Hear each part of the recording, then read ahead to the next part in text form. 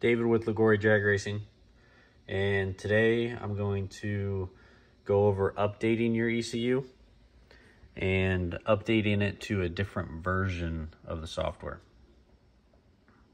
So you go up to Tools, make sure your ECU is plugged in. I recommend saving all of your maps.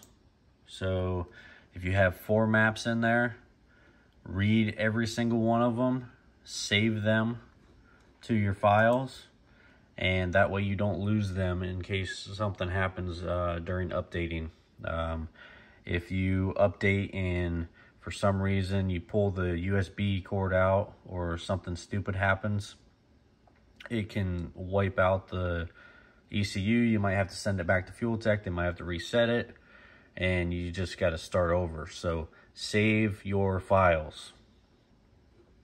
Go to Tools, ECU Updater, and then if you want a different variation of the software, click on Variation, go to the ECU that you have. I have a 600 here. If you have a 550, go to 550. If you have a 450, go to 450. So I'm going to go to 600, and if you want a box or no box version, or an NHRA version, an MCA version, you need to download that specific one that you want. So if you want Sportsman Box, download required. I already downloaded the Sportsman No Box, that's why it's not there. It normally says that. But I'm just going to do Sportsman Box right now, and I'm going to download it. This little box pops up, downloads it real quick, no problem. Right here is your update info.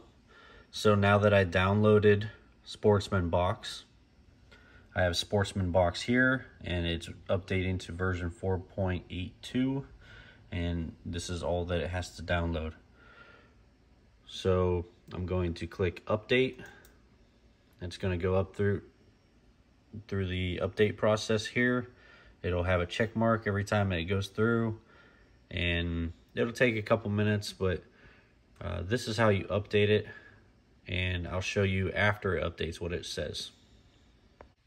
Now that it's went through the process, it says ECU update finished, and now it says that, okay, this is open backup directory. So if you didn't save your files, you may be in luck because there's your files there. But I always recommend to save the files before, because if you go ahead and click that backup directory no real quick, you're done.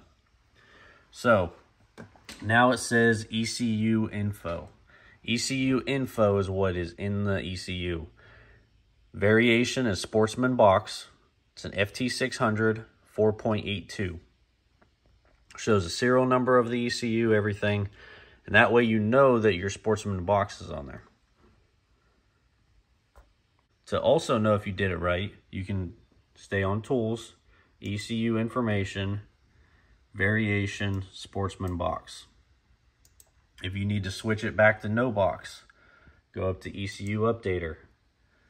Click on Variation again. Go down to your ECU. Sportsman No Box. I have Sportsman Box in it now. I want Sportsman No Box. Click the Update button. It will show the same thing. It will show Sportsman No Box here when it's done. And then the delay box and some of the wheelie controls, traction control is all out of there. And that's mostly the changes. And now that you're done updating, open your files from Open. Go to the file that you want. Rewrite them to the ECU if they're not already on there. If the update took them out, you need to rewrite them to the ECU.